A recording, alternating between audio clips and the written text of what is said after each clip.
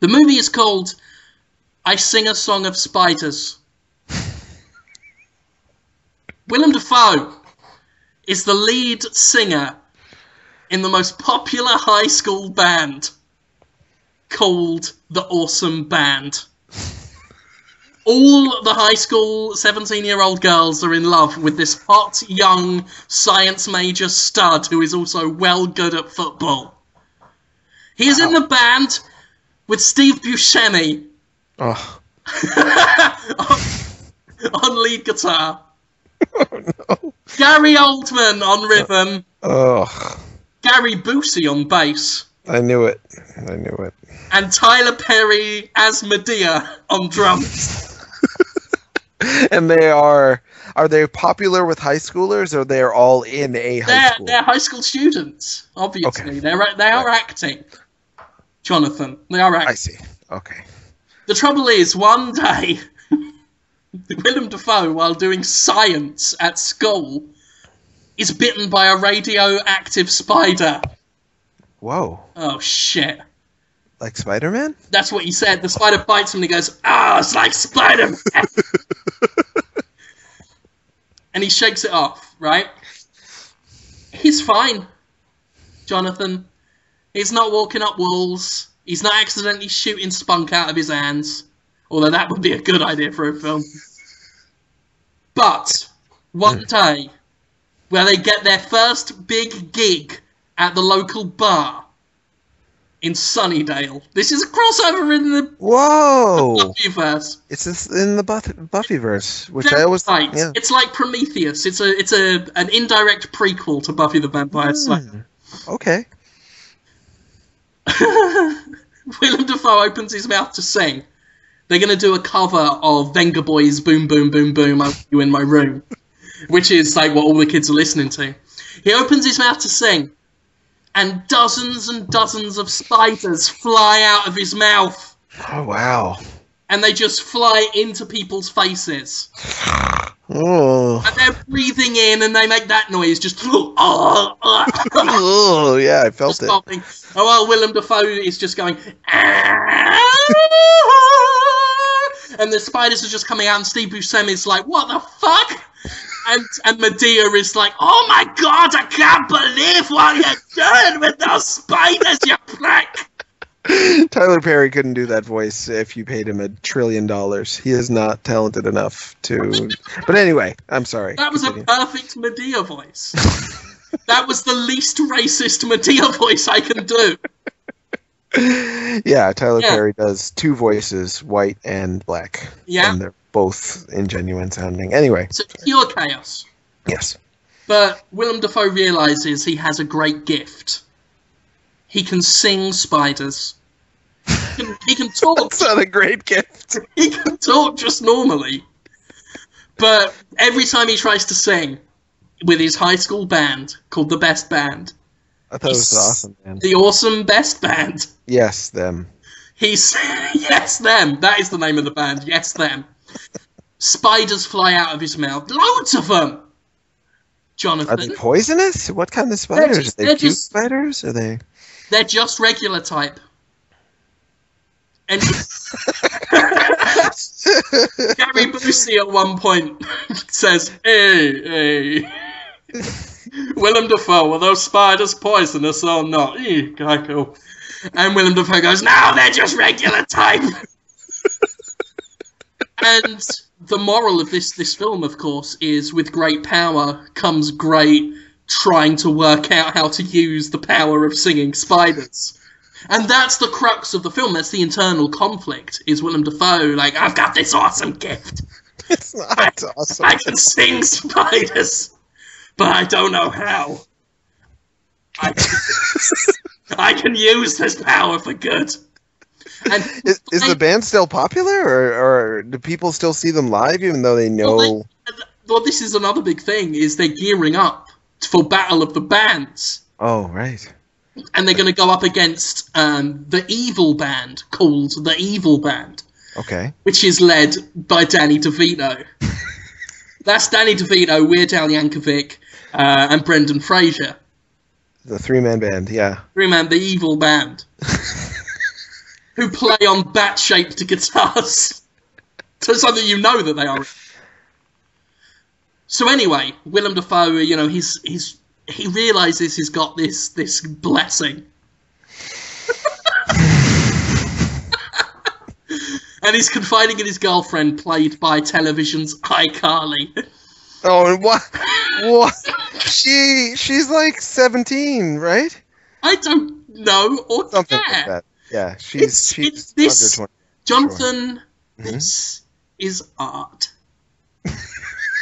Some And actors play down, some actors play up. Okay. It just so happens that iCarly is, you know, she is a high schooler. She plays a high schooler on TV. It makes sense she'd do that in this, right? You see the logic? Yeah. Yeah, obviously. I do. So Willem Dafoe, the 17-year-old high school chap in a band. Sing spiders. Yeah. He's singing spiders. He's just sat at the end of the bed in his boxer briefs. Oh. You just see his bacon flesh. And he's just, oh, iCarly. That's the name of his girlfriend. Oh, iCarly. I can sing spiders. This is an emotional moment. This is a quiet, serious, potentially changing the direction of his life moment where he gets intimate and gets real. Yeah, he's getting real. His girlfriend. Yeah. Sure. iCarly, I can sting spiders. I've got 8-legged vocal cords. She knows this already. They're a hugely popular band, and he's already projected spiders on thousands of people. I mean, the concerts are not short. It's just not one song. It's like probably 45 minutes of him just going, and spiders. So everyone's been talking about it. The worldwide. You know, and people in Japan are freaking out and terrified.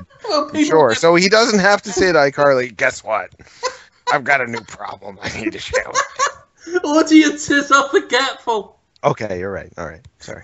I've got 8-legged vocal cords and there's nothing I can do. But I gotta use my gift for good. And then she says, I know you will do it, Willem Dafoe's character. I couldn't think of a name. That's fine. He's playing himself. It's good. You will work it out. Now let us make a love.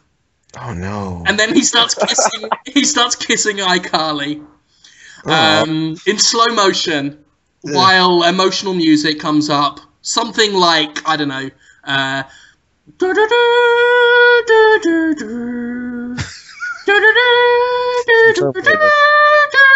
Might be from Terminator. There might be scenes of slow motion of Willem Dafoe on top of iCarly just going.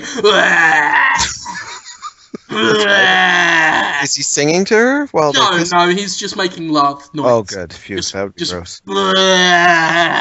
And then there might be a shot of their hands together clutching the bed sheets in slow motion. His wrinkly, veiny hands. His wrinkly, veiny hands, and her, I want to say tiny porcelain hands. Yes. And then he finishes just, oh fuck, like that. And then that's the worst. And then he falls back, sweaty, a vein in the top of his head just very prominent. And then she just sort of plays with his erect nipple. And says, sing me a song like you did in the olden days. And then he looks at her and just goes, and just how fat, it's about the size of a cat. Black Widow just crawls out. Oh, that's terrifying. And then it's bleeding. It's just this bleeding Black Widow, and then it crawls in her mouth. And she swallows it, just like that, and you see the legs just sort of skittering into her mouth. I bet you could see like a bulge in her neck too. Oh yeah, she eats it the way a snake would eat an egg. She doesn't chew in one piece. We'll have to use obviously CGI. The neck expands like that. And then at the bottom of the screen, the word metaphor flashes, so that you know it is a metaphor for love. A black widow spider, which is poisonous at small sizes. This one is bleeding, a cat-sized bleeding. It's covered in weeping sores. And it crawls in. Oh. And then she says, "I love you," and then he says, "Spiders." And then the credits roll, and that's the end of the movie. You don't find out how he uses his power for good? You don't find out how he uses his powers for good. I will admit that. I will also cop to the fact that you never get a resolution for the Battle of the Bands. Nor the subplot in which Steve Buscemi finds out that he's now got an octopus for a penis. That plot is just kind of introduced halfway through the film in one scene, and then it's never mentioned again.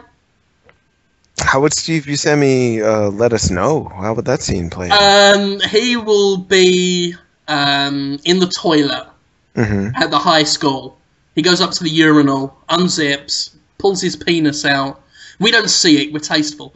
We hear the tinkle tinkle, and then he just looks up and says, "Haha, Fargo was a good film." Functioning octopus penis. Puts his penis back in his jeans, zips up, washes his hands, because we're hygiene conscious. Sure. And then he just says, "Wait a minute, my penis was an octopus." And then we cut back to Willem Dafoe having sex with iCarly. That happens halfway through the sex scene. And the sex scene, obviously, oh god, I want to say it lasts about 45 minutes. Oh, wow. With the Terminator tune on loop. That'd be a rough watch. Awkwardly cut on loop. Like, it half fades out and then suddenly starts up again, because obviously I ripped the sound file from YouTube. So you made the movie, too. I'm attached as the sound director for this one. I see. That's the only role you'd be cut out for. Yeah. Not the writer. I'm there to make the noises for the spiders. A bit like Frank Welker. You know, I make spider noises like ruff, ruff, ruff, ruff. Yeah, those dog barking spiders, yeah. There's a dog spider, I think, yeah. Brown spiders coming out of a man's mouth, going on people's faces. It's real nightmare stuff, Jim. It's a real terrifying... That's really not my intention. It's supposed to be a superhero origin film, like the Dark Knight Rises with romance. It comes off like a sure to be a hit horror, just terror. Not even horror, just sheer nausea, terror inducing. It'd be real trouble to watch. Yeah. That having sheer nausea, terror inducing wouldn't look good on the poster. Although I assume that Podtoid regular listener Sir Toby will use that as the quote on the inevitable poster I hope he makes. He may. That's a challenge. I don't know if he'll. He's pretty busy lately. I sing a song of spiders. And it's not. I guess it is of spiders. It's made of spiders. Yeah, the song is spiders. Mm. That's the tagline. What would you do if your song was spiders? No one has ever wondered that before. No one has ever been like, huh, hypothetically speaking, what if my song was made of spiders? Oh, that would be a challenge. I'd have to do something good with it. Well, it would be... I mean, it's not one of those things you instantly think of. But then when you hear about it, surely the thought will cross your mind, well, damn, what would I do in that situation? I would just never sing. It's that simple. Just, okay, more singing, I guess. But then if you don't sing, Danny DeVito and the Evil Band will win the Battle of the Bands. They're probably going to win anyway, because when I sing, people get bit by spiders instead of listening to music. That's what happens. So. But Jonathan, they got bat-shaped guitars. You're going to let them get away with that. I just play drums. I'd get Medea on vocals or something, and I'd take up the skins. Fair enough.